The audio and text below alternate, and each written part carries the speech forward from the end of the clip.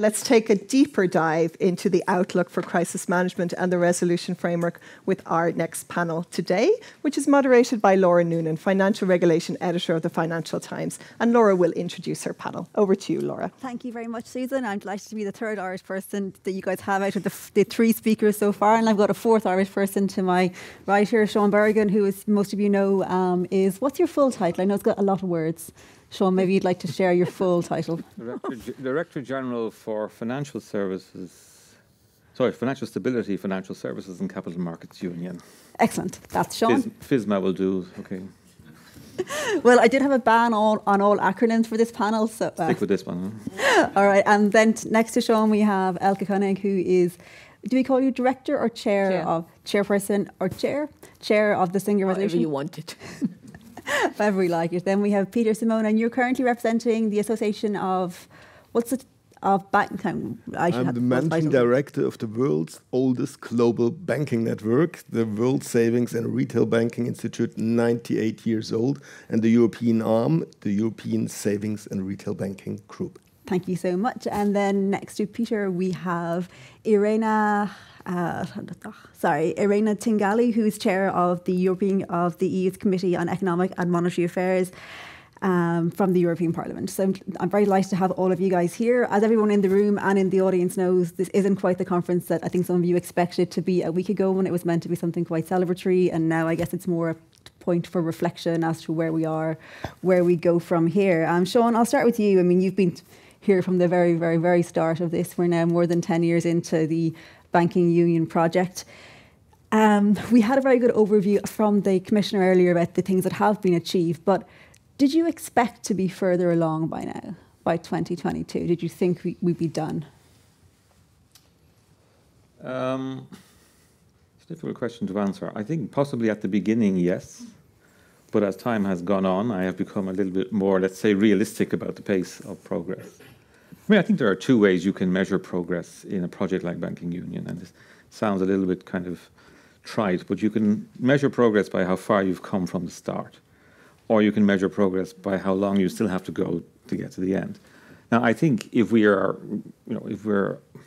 fair, we've come a lot longer along the way, so we're more than halfway. I think the very fact we're sitting here in this conference with Andrea and the SSM, having organised Elke here for the SRB, shows that we have made a lot of progress.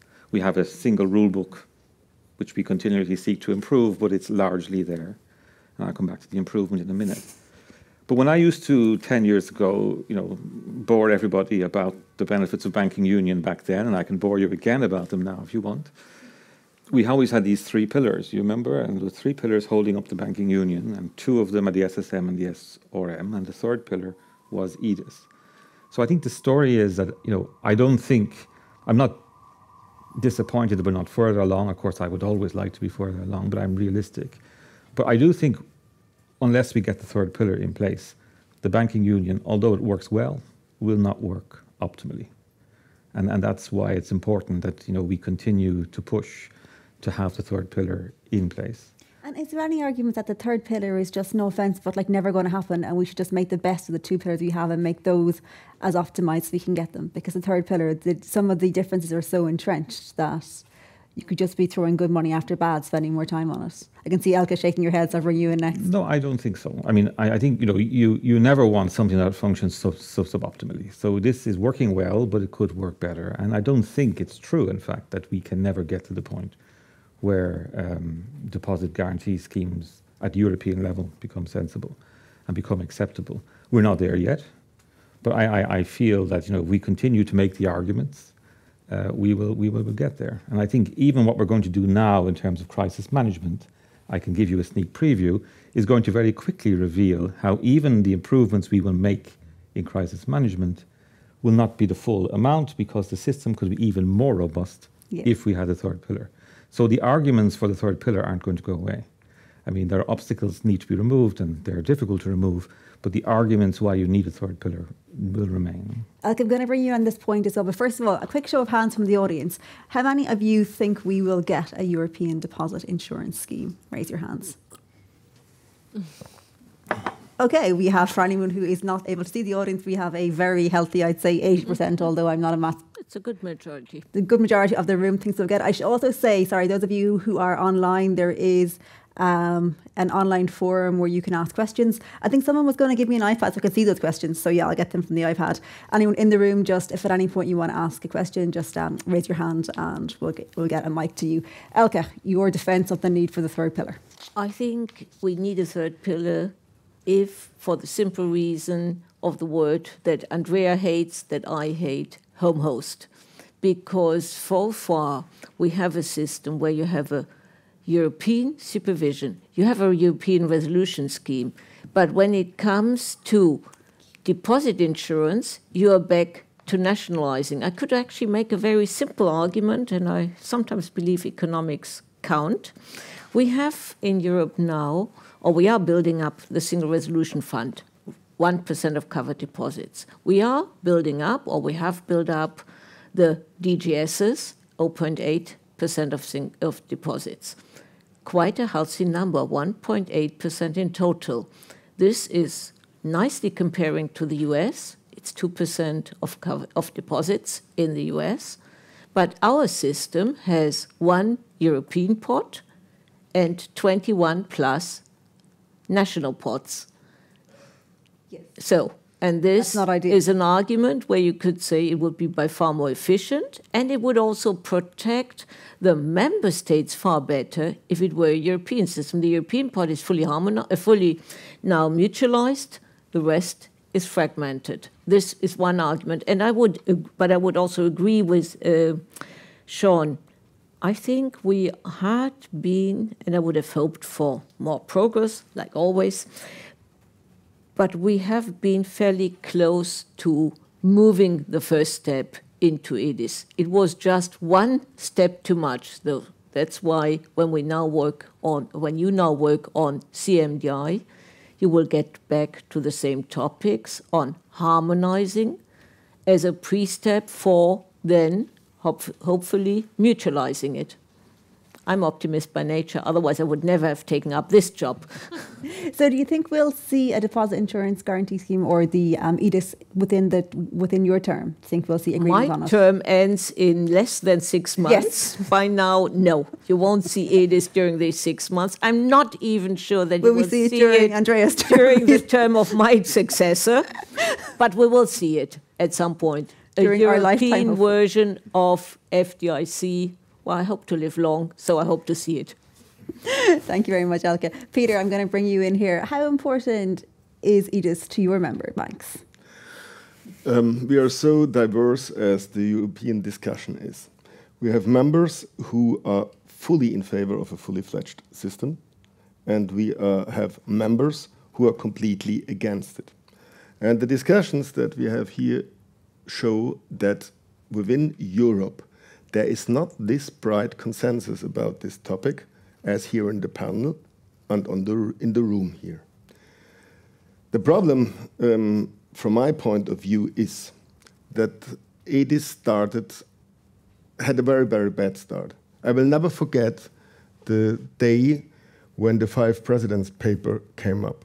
I read this passage and you were asked... Did you write this passage? I read this passage and I wondered how something like this could happen, because here was suddenly on the table a final solution presented as the only possible and acceptable. And being in politics for many years, as the 5 Presidents too, I asked myself, do you really start a political discussion like this? I think what we can all agree on is that we have to have the highest trust of depositors that we can reach.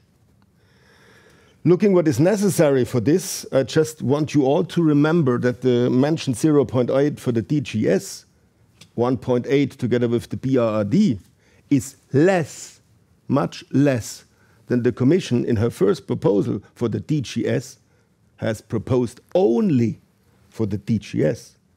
Just to remember, 2.5, that was the starting point when the Commission told us all to reach trust within our countries, in the population of Europe, at the markets. We need to have not less then 2.5. 0.8 we ended up, 0.5 in France because of a concentrated banking market. So, but we have more trust than before, even if it's just 1/3 only for EDIS. So what this showed is to us, often it's not about only pure figures and only about pure systems. It's only about, do the people trust in something or not? And we all know that if it comes to the hardest case, no deposit guarantee system in this world will hold. Not the US system, not ours. But as long as people trust that everything is done, that they are in person protected, nothing happens. You get no bank runs. People keep calm. So we should, if we really want to bring a process forward that takes into account our all key interest to protect the depositor best, is that we should go all back to zero and think what is necessary to gain trust.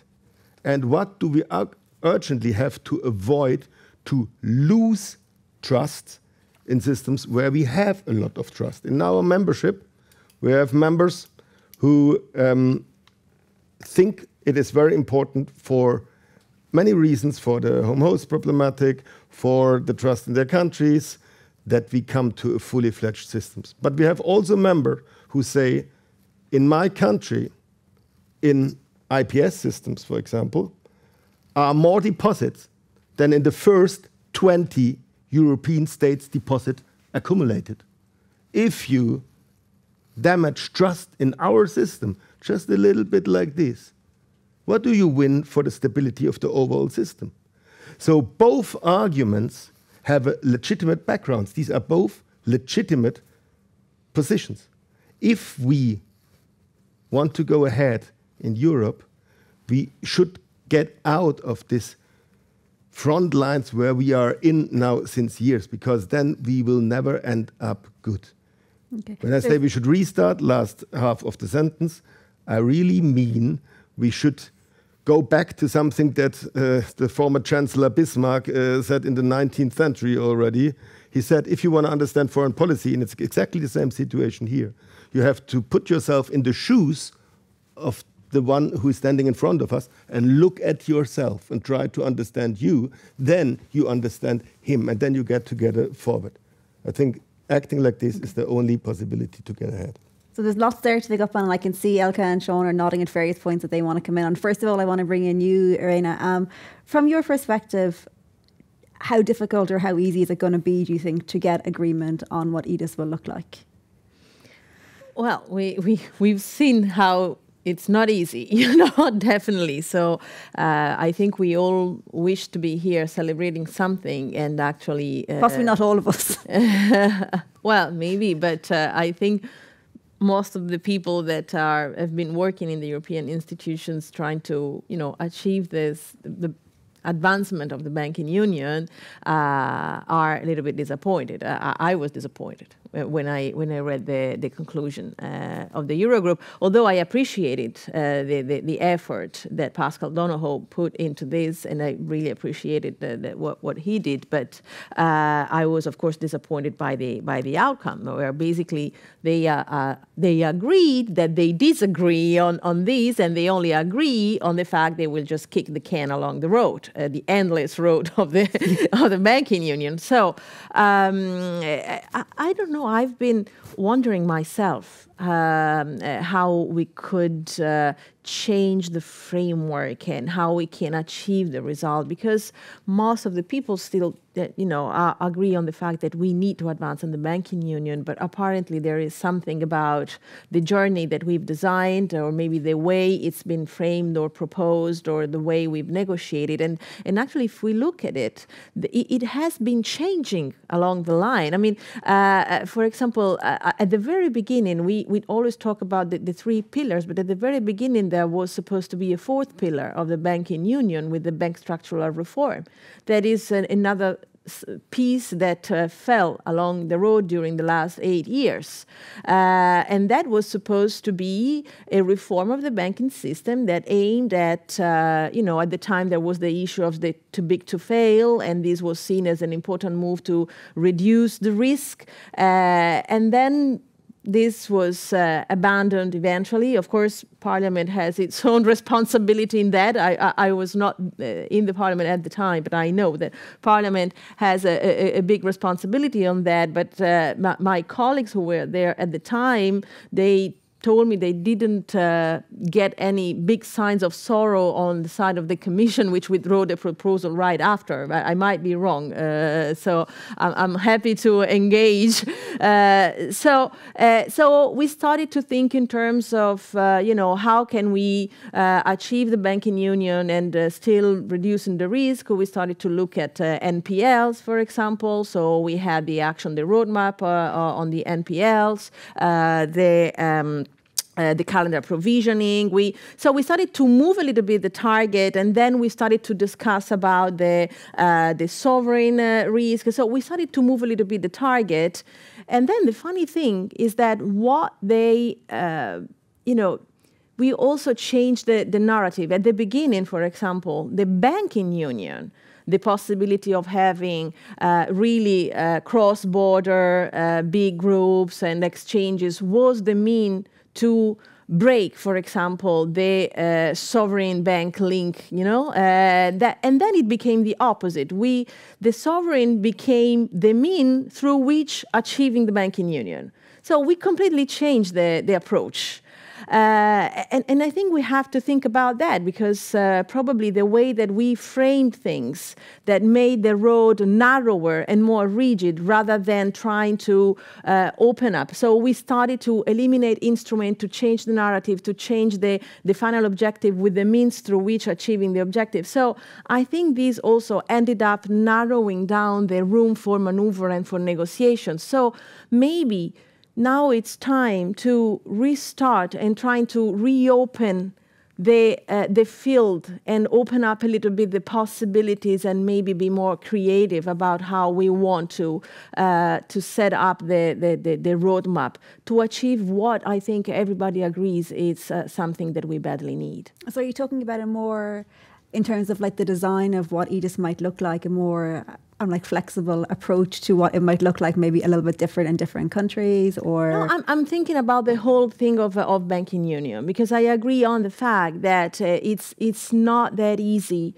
to tackle these things separately and trying to say, okay, first we do this, and then we do that, and then we can do this. Stepwise approach, it proved to be very, very difficult, especially when what was supposed to be the final outcome becomes a prerequisite step to get to the next step. So we are mixing up a little bit objectives with instruments, and people may feel that, of course, as usually happens in negotiations, someone is more interested in step one, but not in step two, and vice versa. Someone is not interested in step one, but is interested in step two, but it says, okay, who grants me that if I agree on the step one, then the step two will arrive?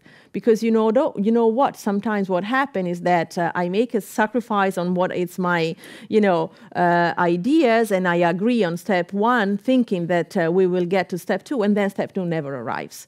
So I think that we need to be a little bit more holistic in the approach of the banking union and trying to find a way to keep things together and find a new way of negotiating. But I don't have the right answer. Yeah. Otherwise, I would be in a different position maybe if I had all the answers to how to handle that. But my sense is that it's really trying to be a little bit more creative in how we approach it. So Sean, from your perspective at this stage in the game, 10 years on, how easy is it to reimagine some parts of banking union in a more holistic way and to do what Irene is talking about? Quite, if I'm honest, because I agree with Irene fully, but in a way, the process we've just come out of is exactly that process, where we tried to identify all the remaining steps in the banking union, tried to approach it in a holistic way, but it hasn't worked. That was the work plan, essentially, was to lay out all the various elements we wanted to put in place and then move in parallel. That hasn't really worked out. It was a heroic effort by the president of the Eurogroup, but it simply wasn't possible to overcome the many obstacles. So I think, in fact, now where we step is we are going to make a step forward in one of those pillars, which is crisis management. But what we will discover is that everything in banking union is a bit connected to everything else. So when you make this step forward, you're going to find that, elements are not there that you would like to have there. And I think EDIS is one of those elements we will find that would be very useful to have if you're trying to build a fully consistent crisis management framework. But I wanted to come back to some of the comments on EDIS and the passages in the Five Presidents report, which I can't remember. It's 10 years ago. Maybe I did write them, maybe I didn't. I can't remember. But what we put on the table as a proposal in 2015 was, in fact, something which was all that came later. It was a complete move from liquidity to full risk sharing. It was, however, a consistent step. You just went from A to Z. There were no breaks in the middle. What happened in the discussion, of course, that people said they quite liked the step from A to M, but didn't want to go any further, and others wanted to go a bit further. So that all became another discussion about liquidity versus risk sharing, etc. But the first proposal we put on the table was internally consistent and had all three moving from, as you remember, liquidity to co-insurance to ultimately full risk sharing. So there's another effort which didn't work. But I think when we put it on the table, the idea was not to undermine confidence in national deposit schemes. It was quite the contrary. It was to reinforce confidence in national deposit schemes. Because, I am one of those people who believes that if you have a single jurisdiction like banking union, then one of the characteristics of a single jurisdiction is single or uniform protection for depositors. So every depositor should feel as protected as every other depositor, irrespective of whether they're in one part of the union or another part of the union. And that's what EDIS was about. It was about levelling off and making sure that everybody ultimately has the same level of protection. I think the problem that arose was, of course, that there was a sense that the risks within the union were not randomly distributed, let's say, and that some parts of the system bore more risk of accessing EDIS than others. And there was a sense that some parts of the union would be subsidizing other parts of the union if they joined in a kind of mutualized framework. So we had the risk reduction, risk sharing debate, i.e. we needed to reduce all the risks in those parts of the union which were perceived as being more riskier so that we could then share risks. That actually was delivered. The risks have been reduced. They were identified in two respects: bail-inable liabilities available in banks and non-performing loans. And on both of these metrics, the risks have been pretty much removed. So that risk reduction, risk sharing story is over. I suppose that was why some of us were a bit optimistic about the EDIS discussion, because the risk reduction, the risk sharing debate had ended. But it wasn't to be. There are still other issues around that. But as I said, I still believe that as we go forward and work on crisis management, this one step, we're going to find that issues in the other pillars will re-emerge. So EDIS will be missed from the framework. Home host issues will most likely re-emerge in this context as well. So we will. I was never fully convinced of the kind of holistic approach in the sense of moving together at the same pace on all elements. It's very difficult to do that kind of general equilibrium stuff. But I do believe that even when you move sequentially, you will reach points where you have to stop and let the other parts catch up. So I think what has come out of the Eurogroup is still a very good result. Crisis management is a very noble area to be working in, if I may be honest. It's a very important area to work in. As we know well. As we know well. But we will discover that other parts of banking union will be needed. Thank you. So I certainly do want to spend a fair chunk of this on crisis management, but we do have quite a few questions around EDIS. Elke, one for you from the audience, who says, is there not scope to use the billions and billions stored in the SRF to become part of the Europe-wide DGS? What do you do with the SRF as it sits idle waiting for a crisis? Well, I'm not sure whether I'm so unhappy that it sits idle waiting for the moment, because it means that we didn't have a crisis where we had to even chip in this. And like the Commissioner said in the beginning, I think we've proven that we can resolve banks, but I'm not sure that our target should be, can we resolve 5 per year?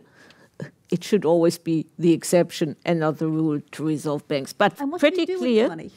No, for the time being, it's very safely. Is it in German and bonds I'm or looking at our vice chair who is responsible for managing the fund. It's not a pleasure to be an investor for very safe investments in this environment. We have made the point currently or recently to say, if you really want to take a first step into a liquidity facility, EDIS, which was the first step of EDIS, why not engage the fund in this? The fund could be the one to lend to this system.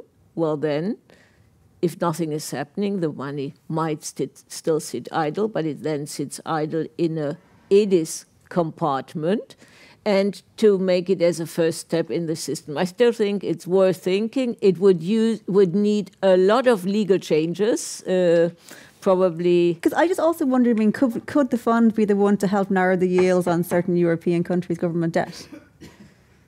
I see that as a real challenge, and probably I could easily say this is not within the mandate of the SRF, and this is not in the mandate of the SRB and in the mandate of the fund. No, but I would still believe that moving from where we are with these scattered funds to moving to quality European FDIC model, and to be fair, we have moved a long way.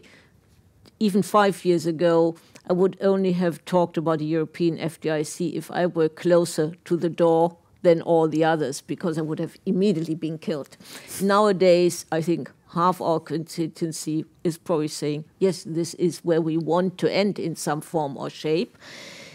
For this, the money within the Single Resolution Fund could be one of the starting points to get the DGS component, to get an EDIS component working. It's a long way, and let's not be naive. We are regulated by a law or a regulation, but we also have an intergovernmental agreement and the like. So to get all this up and running will need political will, will need more steps to take. But let me perhaps, even as I have the chance, build on what Sean said.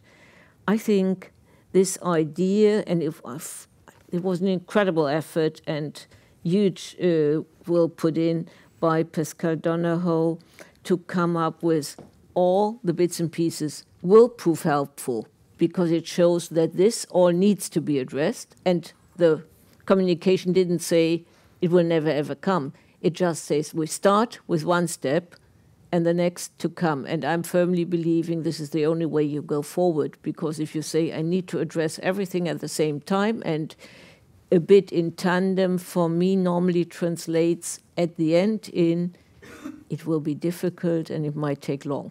Okay, thank you very much. I'm going to come, one questioner has a more general point, which actually touched on something, Sean, we talked about earlier, which is Europe seems to make the biggest progress during and right after crises. Will it need another crisis for EDIS to happen? Peter, I'll go to you first on that one, because you caught my eye. It's not something that is a special rule for the financial sector. I think Europe, if you look in many political fields, often moved forward when there is a crisis, but it would be a crying shame if it only can move if there is a crisis. No, I think especially in the times where that are not so tough, we should all try to our very best to understand each other, because that's what it's all about in Europe, that one understands the others and its needs and his legitimate interests, and from this starting point trying to find solutions that are more pragmatical and less, let's say, ideological, as some of the positions had been here in the past, represented from all sides. I hope we move forward even if there's no further crisis in the next time. Sean, was it easier to get things done in the good old days after the crisis? Well, they weren't very good old days to start with. I mean, I have to say, it is true that we tend to make the bigger steps after crisis because, as the Commissioner said, there's something that has to be done, and then we get round the table and do it. Personally, and I speak personally, I've never found it a very efficient way to make progress because you have to receive quite a bit of damage before you make progress. Far better to make the progress before. So, it's a little bit like closing the door after the horse has bolted. Huh? So, and the banking union is a good example. I mean, we want the banking union because we want to restore the level of banking integration we had before the crisis. So now we have the architecture we need. The architecture we could have done with, by the way, to manage the integrated banking system before the crisis. We might not have had the crisis, frankly, if we'd had the banking union architecture before the crisis. But then we had the crisis, and then we get the architecture, and now we have to sort of use that to restore the damage that has been done. So, of course, from an institutional point of view, from a bureaucratic point of view, it's very good to say that we need a crisis and then we jump forward. But I think from an economist point of view, not the most efficient way to make progress on an institutional basis. And we should be able to, in periods of calm, work it out and move forward. Elke, do you think we need a good crisis to get this going? I would full-heartedly embark to Sean's argument. Of course, you fix your roof normally in good times, and when you see that we are in very uncharted water for the moment, I would rather like to have the roof fully fixed than just having a bit of plastic on and hope it will be sufficient. But honestly, I'm not so pessimistic. We have now, or the Commission now, has to come up, and I know there's a lot of work already gone into this with this crisis management, deposit insurance review. And don't forget, there's also the banking communication review, so the state aid framework. And this will get us fairly soon back to some of the more integral question on broadening the scope of banks that go into resolution. If you broaden the scope of banks going into resolution, then you need to know how you fund if need be. And there the paper of the Council is very clear. It says it's MREL on the one hand, so banks' own fund to be built up. And it is industry-funded tools. And for me, industry-funded tools first and foremost translates into DGSs. And this means you need to talk about exiting the banks. You need to harmonize the use of DGS, not just as a pay box, which might be not the most efficient way. So purchase and assumption transaction or sale of portfolios and banks. And for this, you need to harmonize the question on what could be the upper limit to use those funds. So there is a lot of steps which basically pave the way into EDIS. Okay. I know we've taken a lot of questions, well, a few questions from the virtual audience. Have we any questions from the actual audience on the deposit guarantee scheme? Because we are going to move on to crisis management soonish. So if you have a question now on the deposit guarantee scheme, this would be a good time. Okay, the actual audience is very shy. So I'll come back to you. Got two more from the virtual audience, and while the actual audience try to gather some courage for the next time I ask you. From the virtual audience, are uninsured depositors of consumers are uninsured depositors, i.e. consumers and SMEs, at risk with the current crisis management framework if they have deposited amounts at medium-sized banks? Elke, I guess. I know we talked an easier question. About I would say the simple answer is no. We have a deposit insurance system, but the probably also honest answer is covered depositors are always safe. If the DGS is not sufficient, the national budget is the one to back the DGS. There is a clear understanding of a number of, whether you talk about SMEs, whether you talk about non-covered depositors, that you need to protect them in the interest of financial stability. And now let's be realistic. In most cases, this should be possible? Will it be a walk in the park? No. Will it, in some cases, overstretch the capabilities of the DGS? Yes. I am more fearful that it might overstretch, in some cases, the belief of depositors in other banks that the member state will manage. And this is, I think, again, a plea for a more European system, because we have seen it in the past. Well, if you see some trouble here, why should someone in another bank be so worried?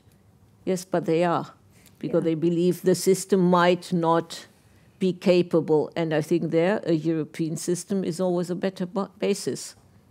Okay, thank you. Another one, Elke, which is probably going to be for you again, although Sean, you might want to chime in. Without an aegis, is liability and control truly aligned within the banking union? So without having a European deposit insurance scheme, is liability and control truly aligned within the banking union?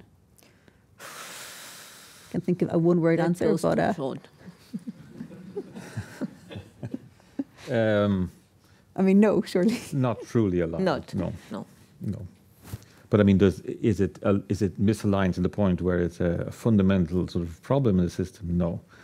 I mean, what we have done with banking union is we have produced a framework in which we can make decisions collectively as a union.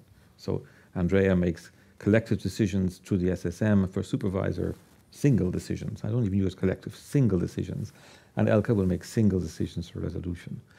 So these are the decisions that are taken. Now, what is often argued is, of course, that the implications of those decisions are sometimes left at national level. And there you can envisage some misalignment and incentives between decisions that are taken centrally and some of the costs that might be borne nationally.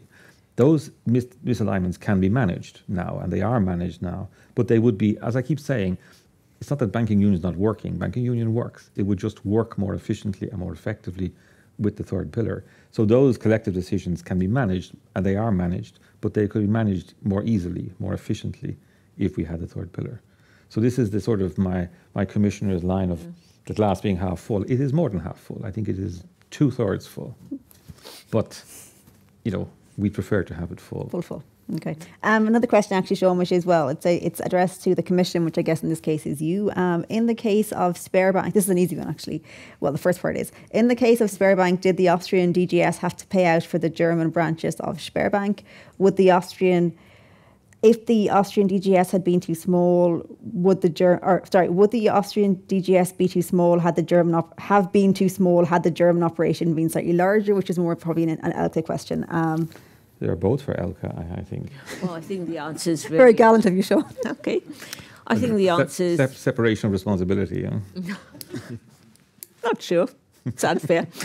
No, to be fair, the system is pretty clear that the Austrian Sberbank, or that Germany was a branch of Austrian Sberbank, and therefore the Austrian DGS was responsible for this, and from what I understood, was supported in administration by the German DGS to manage it. So the costs in this case are for the Austrian system, but also, to be fair, in this case, and the Austrian DGS has long been repaid out of the proceeds. How the overall case of the Austrian Sberbank worked, and if that was a good case of resolution working well, do you think? I think it was a very peculiar case. For me, a very good case and a very standard case of the resolution framework was the far larger case, Banco Popular, which was a bank that failed, which was also a cross-border active bank because it had a Portuguese subsidiary, and where the sale of business worked smoothly. If you were today to look into Spanish government bonds, you would not be able to spot the time of the resolution of Banco Popular. It was basically neither to be spotted there nor, perhaps with one exception, in any of the bank's bonds or bank equity. It was a very clear case. Sberbank was a bit a peculiar case because clearly the basic idea in this case was that if Sberbank fails, it will be for the Austrian parent to basically bear the losses and to resolve. Now, you never plan for a bank that fails due to a lack of trust coming from a war scenario and looming sanctions. So what we basically were faced was with a liquidity crisis, a classic bank run, which made it impossible for the parent to support the subsidiaries any further, so that we ended in trying to take the best decision you can take at this point. And I'm always saying the resolution plan was very helpful to have a starting point to know where you were. But then you needed to react to the crisis, and you needed to find the best solution at this point in time, and not to say I had another idea for a totally different situation.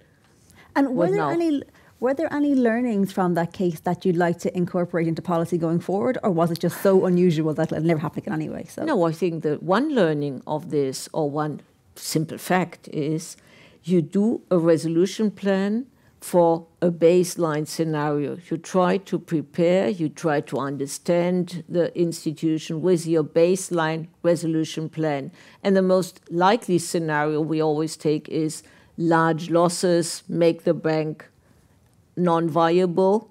We also think about liquidity runs, but I think everyone in the room would have said if the team that's responsible for the bank comes up with a scenario, and what in case of a war, you would have said, did you have a bad night? Can we please stick to realistic scenarios and a plan? So the plan is a baseline, but the plan is not something that gives you a straitjacket. So you always need to stay very agile to be able to address the problem you have at hand, and not to say I have a solution for another problem. Yeah, got it. Okay. Peter, we've got a question for you from the audience, and it's a question I think that you're going to like and be able to answer easily. To Peter, is the cost of regulation affecting the bottom line for banks? Is the cost of regulation affecting banks' profits? For sure, everything that costs affects profits, but it's always a question, what do I get for it? And when banks have to pay to funds to create a stability in a financial system, looking at the overall picture, it helps also banks, for sure. The question is only how much. If Elke asks us for 55 billion euros in her fund, this is what is politically agreed.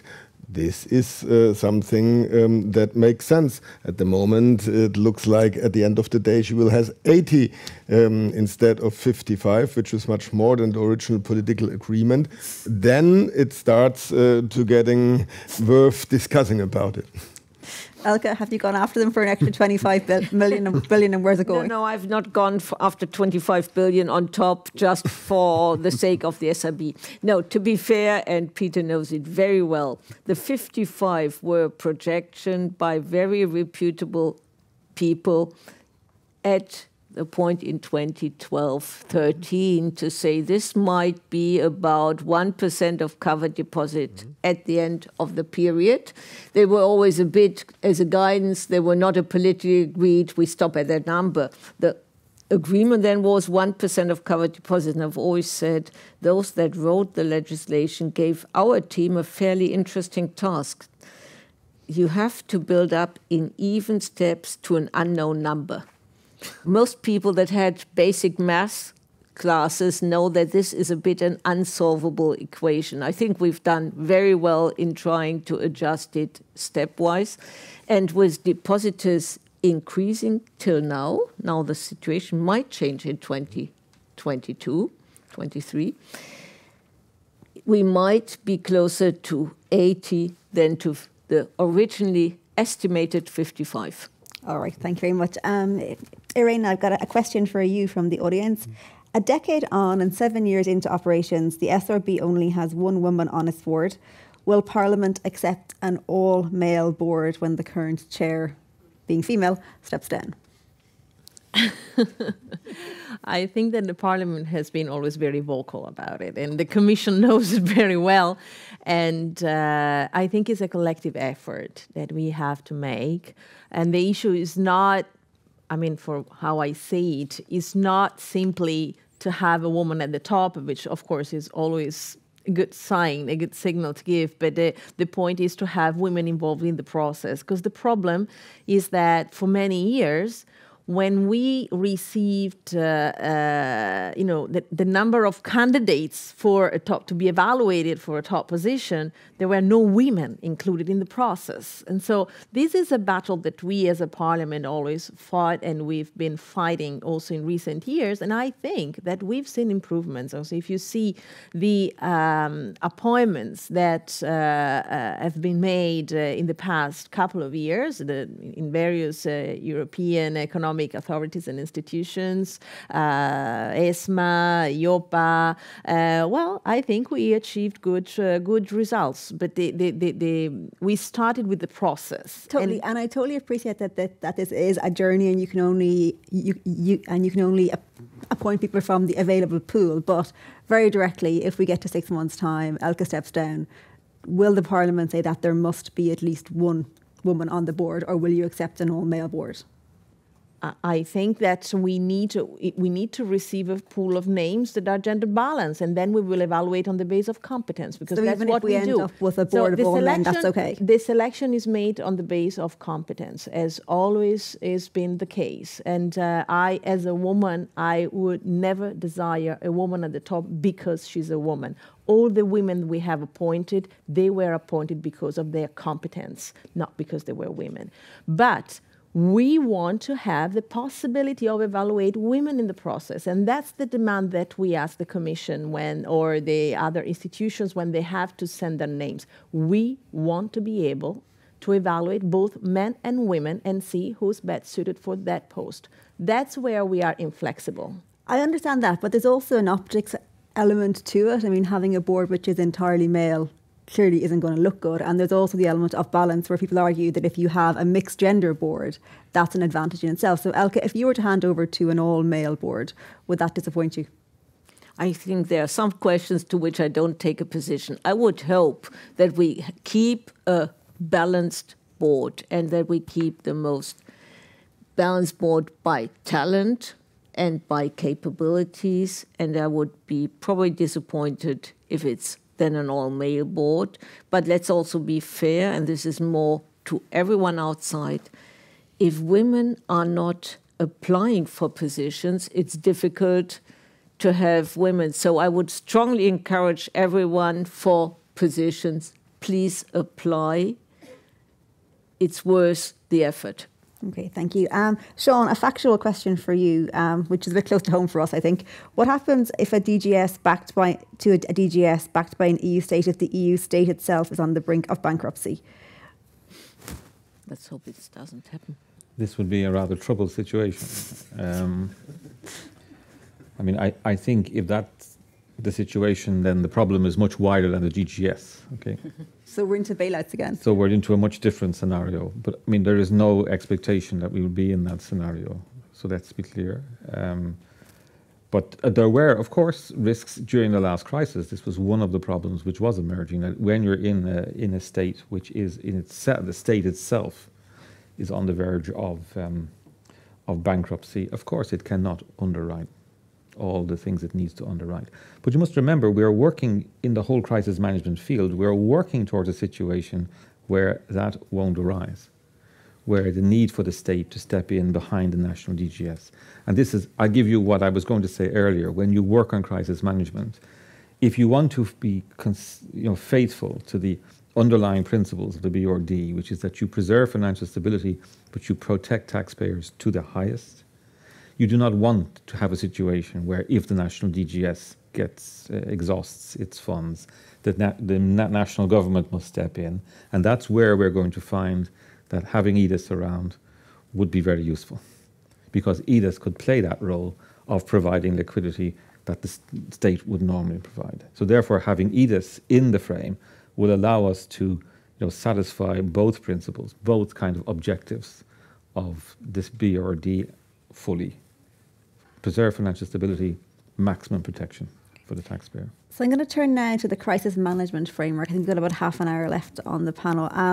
Beyond the EDIS, which we talked a lot about, Elke, what are the other potential sticking points, do you think, around the crisis management framework, or what needs to be ironed out? Well, I think the first point is clearly, and the Commissioner mentioned it, and Andrea also, I think, mentioned it, that we have obviously an agreement that we need to ensure that a bank that's failing, a mid-sized bank, can exit the market. We are living in a market economy, so we're not living in a system where the failing ones get some safeguards around and then carry on. So the main part is to ensure that a failing bank can exit the market without causing financial stability concern. For this, you can broaden PIA, you can use the resolution powers, and as I said, then you need to think about what are the financing mechanisms behind. The second part is clearly something we've seen, and I hope for some movement there. We are living in a world where insolvency systems are national, and I've made the joke, I thought the Austrians should be similar to the German one. I assure you we speak the same language, but the systems are different. So we have 21 or even more systems, and I would hope that we see some narrowing down of unnecessary hurdles within the national systems there. I'm not expecting that we harmonize insolvency systems at all. I'm expecting that we harmonize the most measuring parts in this area. We need to address once more also the topic of a single banking market, which means where are we on liquidity waivers? I'm looking at Andrea. I think he's not happy with where we are. And the like could also be a topic, not sure whether it really fits into this framework. And those already would be good steps forward. But let's also be realistic to your previous question.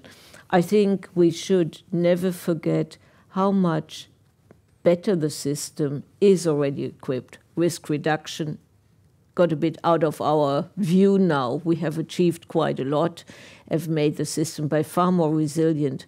So we are talking now, when we talk about the crisis readiness, about a backbone to the system, but not about something that has to jump into action tomorrow, hopefully. Thank you. So, Peter, I'd like to bring you in here as well. In terms of the crisis management framework, what are the key sticking points for your constituents? And I guess possibly there's different ones, given that you span such a large range, but maybe give us 2 or 3 of them. Yeah. So, first of all, we would like to see here an evolution and not a revolution. We hope that Elke's sentence, the resolution is not for the many, it's for the few, not for the many, is kept alive. And will also, in a modified framework, be the leading rule. And we would hope to see here more proportionality in all regulation that we have in. So this means looking at the size, the complexity of business models in all things, from the resolution planning. But this is something in general that we would ask for. If we could manage this, then I think we meet better the needs of all the actors on the financial markets. Okay, thank you. Irene, I'd like to bring you in as well. What do you think are going to be the key sticking points around the crisis mechanisms? Well, you mean in Parliament? Yes, Parliament debate? in Parliament, because yeah. I still can't, tell much about, because we haven't opened the debate yet, so we have to still see the proposal. So, but of course, this is a topic that we have been discussing over time. So what I can foresee as an issue, and one thing that I have to say, that is I want to make it clear.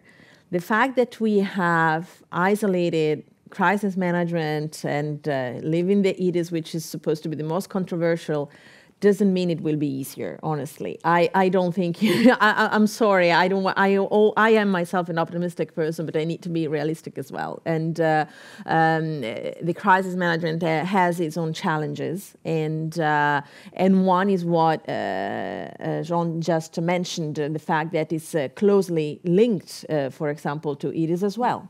because then it would be difficult to have that kind of intervention without addressing the issue of the funding and without addressing the issue of a common safe net. And so these, I think, it will be the biggest issue and the biggest challenge that may make it difficult to get an agreement. Not to mention the risk, I hope I'm wrong, that we end up undoing some of the progresses we've made, to the extent to which, if we go back to a more renationalized way of addressing the crisis, we narrow the scope of the SRB, and for me that would be something to avoid. But it's a risk, because if there is no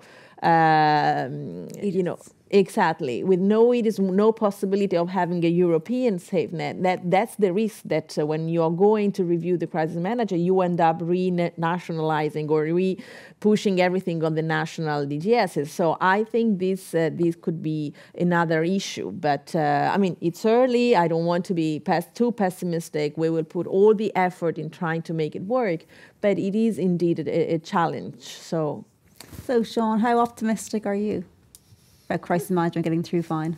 Oh, I'm very optimistic. I'm even more paid to be optimistic than other people. But no, I am very optimistic. We're all experts around here, but this all boils down to pretty much what Elke said. We want to have a framework that allows banks of all sizes and all business models to be managed in a crisis in a way that reconciles these two fundamental objectives of the BRD. You preserve financial stability and you protect the taxpayer. That can be done, but as we've seen in the cases so far, it has created a lot of stresses in the system. It doesn't need to be as stressful as it has been. Now, it's an old story. We used to know how to handle banks that were too big to fail. Governments used to bail them out. And now we've moved to a system where, creditors bail in and governments no longer bail them out. So we know how to handle the big banks. And we know how to handle the very small banks. They go into judicial liquidation and they're taken out. The same old problem arises. What do you do with those banks in the middle? The ones that are too big to be managed through judicial legislation or judicial proceedings, but not big enough to fit into the framework as we have it now. So what we want to do is to extend that framework to capture those banks in a way that allows them to exit safely from the market, preserving stability and not costing the taxpayer. And that means we have to go back into the system and look at certain changes we would have to make around the use of resolution. So that relates to not just, we always speak about the public interest assessment, but also the early intervention part has to be discussed as well, because we have issues there. So I put those together. If we're going to extend resolution to these mid-sized banks which may not have internal funding and may not have bail-inable funding available, we have to think about what external funding available. So there, we have national DGSs. Are they most efficiently able to intervene? In some cases, yes. In some cases, they're able to intervene in many ways. In other countries, they can only pay out. The question arises, is this the most efficient way to organize DGS? So you must look at how you organize your DGS to optimize your funding possibilities. And then to do that, you're going to have to look at how DGS is treated in the insolvency framework. So it's back to the insolvency. Which brings us back. So as Irene said, nothing easy there, but at least the issues are clear. We know what the issues are. They're technical issues at one level. They have a lot of politics stringing out of them as well, but the issues are clear. And when you think about the medium-sized banks, to what extent are those political issues complicated by the ownership of them in certain countries? No, I don't think. That's really not the issue. The issue is really where you draw the line between the medium size and the small size. That's the more important issue. Where they're located, I think, is less important. Or who owns them either. Or who owns them. If they're owned by the German canton. What really is important is how you draw that line and how you work out those banks. And that will be a decision ultimately probably for Elke to do.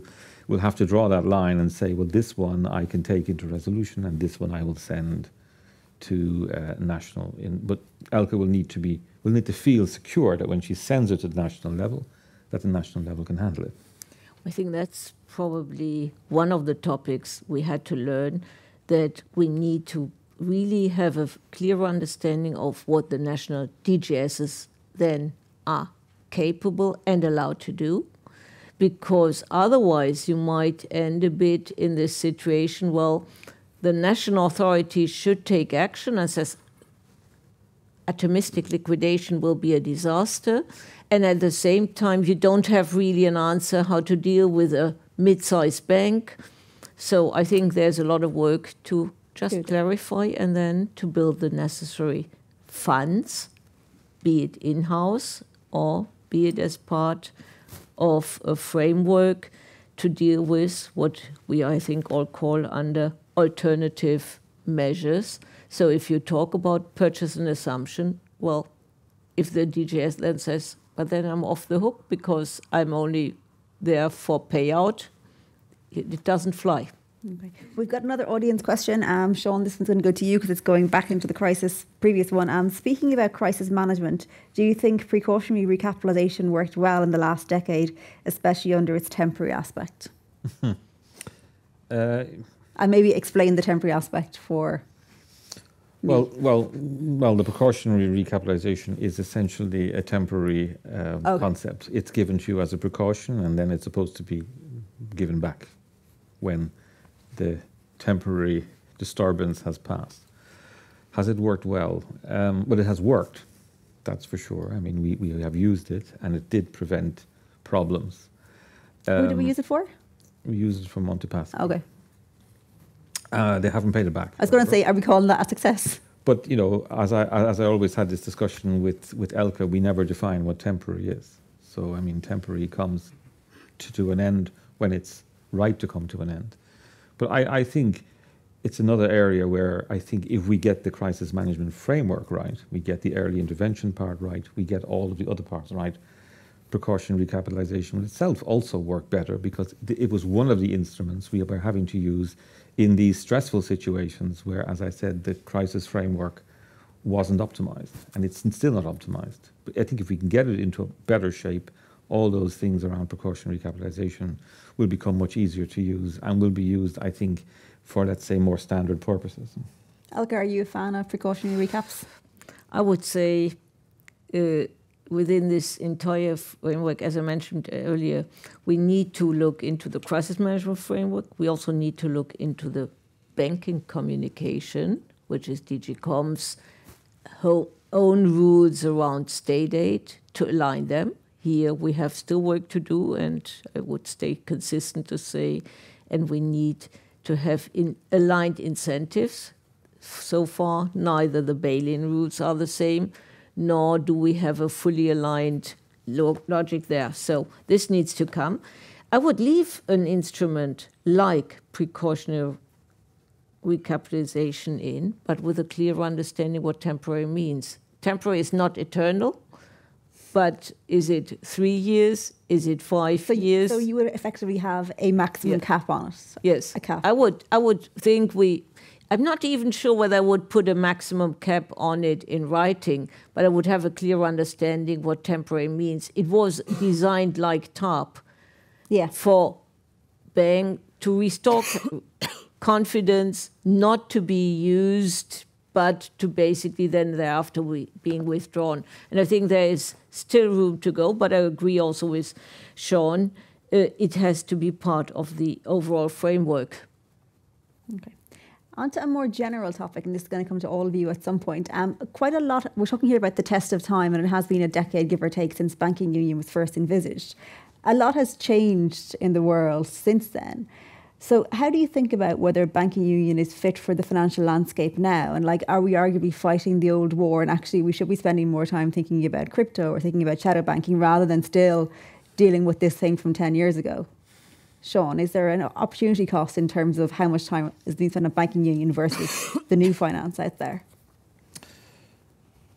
I don't think, I think today, Europe remains pretty heavily bank dependent, if I'm honest, despite my own best efforts to push the Capital Markets Union and to push the digital agenda. I don't think they are necessarily going to make the banking union somehow irrelevant in the short term or even the medium term. So I think the agenda we set ourselves in 2014 to not only have, to have an architecture which will allow us to have a properly supervised, adequately managed in crisis banking sector, and an integrated banking sector is the same today as it was 10 years ago. Yes, there are changes. Yes, there are things on the horizon. We have digital, we have crypto, we have other things. Actually, digital and crypto are a bit different things for banks, to be honest. They present different challenges. But I think this does not in any way reduce the validity of the banking union argument at all. But is there an argument for maybe updating it? Not particularly. Not as we have laid it out. You always have to be aware that the world is changing, and we change bank regulation all the time. But the construction of banking union, the architecture we put in place, and we want to put in place, I think remains valid today. Elke, do you think banking union is still fighting the right problems? I think banking union as a concept is spot on. I would not see this changing. Where you need to be mindful is that you keep an open eye, where you might see you have always focused on this and this problem. Well, a problem might be a different one. So keep an open eye on what if a bank is failing due to something that 15 years ago you wouldn't have considered a problem, like a cyber risk attack. But the basic concept to have within a very integrated market one banking supervisor, one resolution authority, and a safety net which is the same for all of us is there. What I find where we need to make progress, but we haven't missed the boat. We're not fighting an old war, is that capital market union needs to come in place, because still it's helping the banks also to have a strong European capital market. But no, I think overall banking union is as relevant today as it was when we invented it. Peter, do you agree? It's as relevant today as it was when they invented it? Maybe you didn't think it was ever that relevant, but... How relevant it would have been to be already in place, we saw in the crisis, and it will remain relevant for all times. The question is, how much do we have to work on it? And as I said before, evolution, not revolution. So to make things better, to sharpen things, to create perhaps more predictability or transparency in the one or the other thing. These are the things we have to solve and work on. And I think it's not a contradiction to work on both, to deal on the one hand with all these questions coming up with digital currencies, crypto, all these things on the one hand, and on the other hand, not to forget to adjust the regulation for the banking union always to the needs of the time. Because, Irene, when you think about the overall priorities in the political landscape, the next crisis, we talked earlier about how a crisis can really gather a lot of momentum and focus. The next crisis looks more likely to be in the digital/crypto area than in the banking area. So is that going to mean that a lot of the focus gravitates towards MiCA rather than really the kind of political support that they need for banking union? I think we need both. I don't think they are incompatible. We are working on both things. We are, now we are in the negotiations on MiCA. Christine Lagarde came to us in our monetary dialogue the other day, and she was already talking about MiCA too, because she said we need to do more. And not a fan, Sean. I'm just, put it into you on your table, Sean, and so that's definitely a stream of work that we've started. Honestly, I think, of course, it's a big thing for us to be able to close the MiCA negotiations. We have a trilogue next week, and hopefully. So, but I think it's the beginning, of course. I don't think it will be ended there. I think we will need to monitor this. So when everything that entails the cybersecurity, we did the DORA, the digital operational resilience. We have this continuous, dialogue with the ECB on the digital euro. So, of course, this is something we have to monitor. We have to be ready, but that doesn't mean we can do without a strong and resilient and really truly European banking system. I don't think we are there yet. I don't think the two things are, substitute one for the other.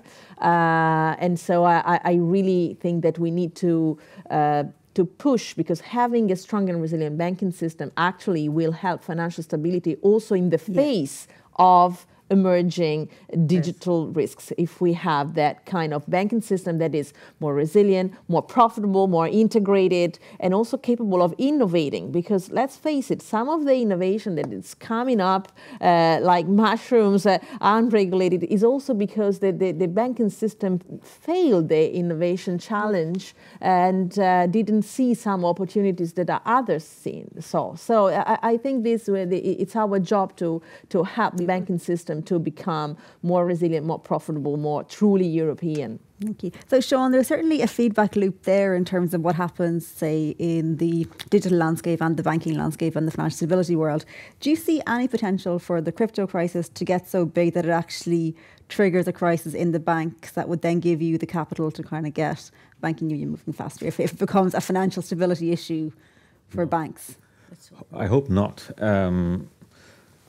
I don't think so. I mean, because there is, there are some linkages there. No, there are linkages. I think we may have been, in a sense, lucky that this correction, and we're not sure it's a correction now, happens now, because we are begun to become a little bit more concerned about crypto and that space in two dimensions. One, it has been getting bigger, of course, and growing quite rapidly. Not yet at a sort of systemic level on its own, but still growing quite rapidly. The second area we worry about is, of course, interconnections between this new part of the financial system and what we call the traditional part of the financial system and the banks. Not so much so far. So I think if people are hoping for a crisis coming that route to build a banking union, I don't want it, and I don't think it's a risk at the moment. But I think, again, not a good idea to start looking around for useful risks to build a banking union. Fair enough. Irene, we've got another question for you from the audience, the digital audience. The questioner says, the Eurogroup didn't agree on a work plan to complete banking union. Should the European Parliament now take up the mantle and attempt to agree a work plan? I mean, we can try, but unless there is an agreement at the level of the member states, we still have the EDIS proposal in the drawer. It's there, and I don't know. Maybe we can try to resume it, and I have tried to talk to the rapporteurs from time to time and see. But if we don't see the political will, to really push it, I think the Parliament alone, we are co-legislators. There is this that at the beginning that but maybe you're right. Maybe we should try to push and force a little bit more and see if it works. But we have tried on many other accounts and then ended up stranded on the beach. But we'll see. Sean, for you, I hadn't thought this, but in order to complete banking union, do we need to prevent member states from being shareholders of banks like it happens in Portugal, France, Belgium, Germany or Italy? No. Does anyone want to ban state ownership of banks for banking union to go ahead? I don't see it really as really a relevant issue, frankly. Okay, that's a quick answer for that one. Well, I think we have 2 or 3 more. The digital audience is very active. Yes, definitely. I have tried many times. After this one question, we'll come to the physical audience where we have got hands. Thank you. This is for, I think, either Elke or Sean probably. What could be the destiny of a bank failing from a precautionary recapitalisation? Is PONV a new restructuring plan, a liquidation? Well, I think the legal framework there is pretty easy. if the bank fails its commitment within a precautionary capitalization, this would turn it, from a Commission point of view, into illicit state aid, and this, in turn, makes the bank failing or likely to fail. Now, this is the legal text, so I think there's nothing to add. Okay. Unless Sean has a different interpretation. I'm just also conscious of people's coffee break. We will take the questions from the audience in the room who have questions. I did see a hand there from the lady at the front. If you could please, if you'd like to identify yourself and your question, that would be great. Hi, can you hear me? Is that working? Yeah, it seems great. Okay, great. Hi, Catherine Carlson. I cover financial services for MLEX. My question is for Mr. Berrigan. Commissioner McGuinness in her speech earlier was talking about the upcoming legislative proposals on crisis management. I'm wondering if you can shed any light on what we might be able to expect from these. Well, I think I've probably covered a lot of the ground that they will cover. As I said, I think what we want to try to do is to solve this problem we've had, and we thought we might have solved with this framework, that is how to handle those mid-sized banks that do not fit well with the resolution framework, but are also difficult to manage at national level using simple judicial proceedings. So we will have to, and I think if you read the Eurogroup statement, you'll see there are 4 or 5 areas where they suggest we should work. We agree that we should work in those areas. That's probably not a big surprise since we're sitting around the table of the Eurogroup. So we will work in the area of extending resolution. We will work in the area of funding. We will work in the area of organization of DGS and least cost tests and where DGSs fit into the insolvency proceedings. But as Irene rightly pointed out, these are technical on one level, but they have political implications as well. So this will be an interesting discussion. Thank you. And we have another question from the audience. The lady back here, I think, wanted to ask one. Hi, it's Jodie. I'm part of the Capital Solutions Group at NatWest Markets. Elke, I think you mentioned before that there's one first step to mutualising, which is harmonising. What are your views on the possible implementation of full depositor preference across Europe? So like we have in Italy and Portugal and Greece. And do you see that happening anytime soon? I'm not sure that I got the question fully here. Might be my ears.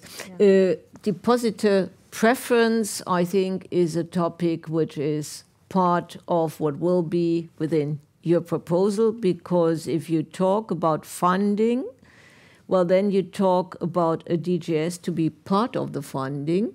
Now, you need to have some, I would call it even a cap, called least cost test.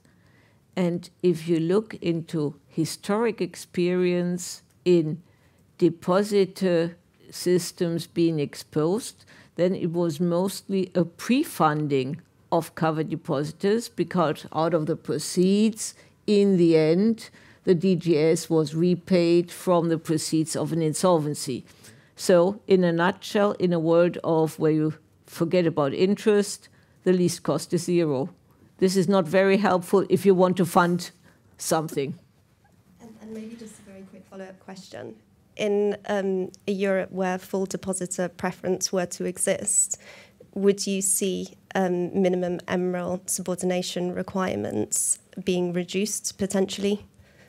The very simple answer is that the fabulous 8% to access the fund are part of an intergovernmental agreement. So this needs all member states to agree to something else.